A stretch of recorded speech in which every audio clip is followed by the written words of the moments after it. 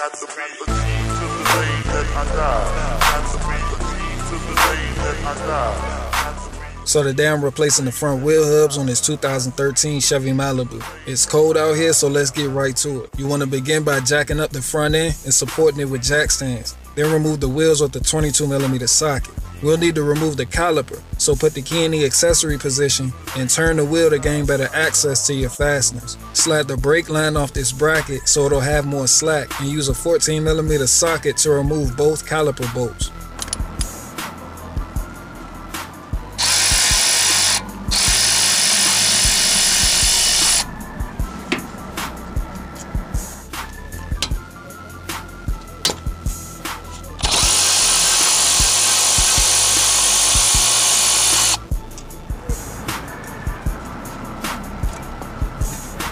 I tied the caliper to the strut assembly so it's out of the way.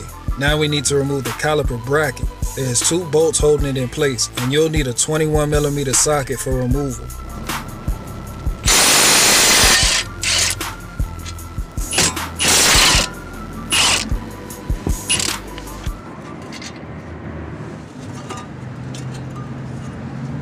My rotor is now free to slide off because the retaining screw is missing, but normally you'll need to remove the screw with a T30 Torx screwdriver or a socket.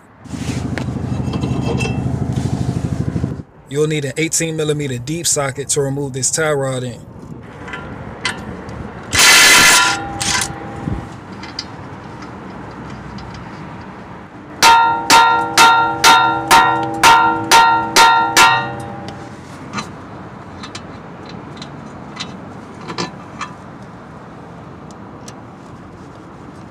Now you'll need a 32mm socket to remove the axle nut.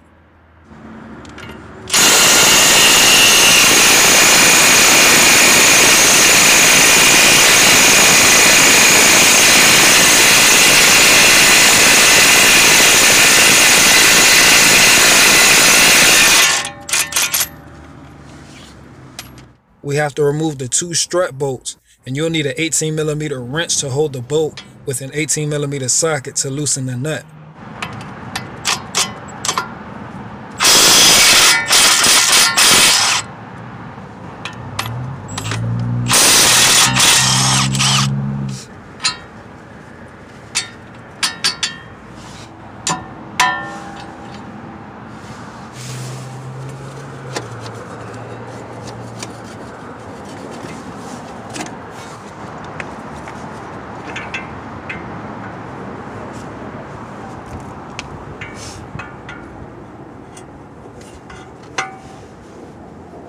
Now we have complete access to the 3 fasteners for the hub assembly, and you'll need that 18mm socket for removal again.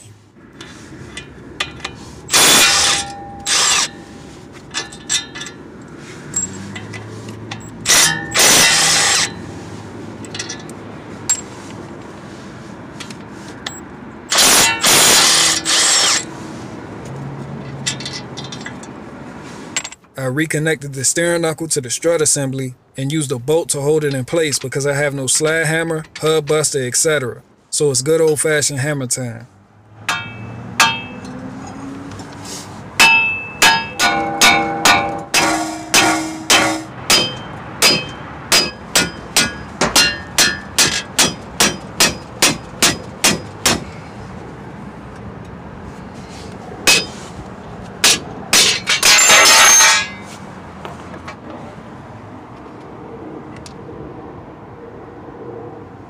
Installation is reversal removal, but before installing your new wheel hub, you want to clean the area and apply a little anti-seize to the mating surface.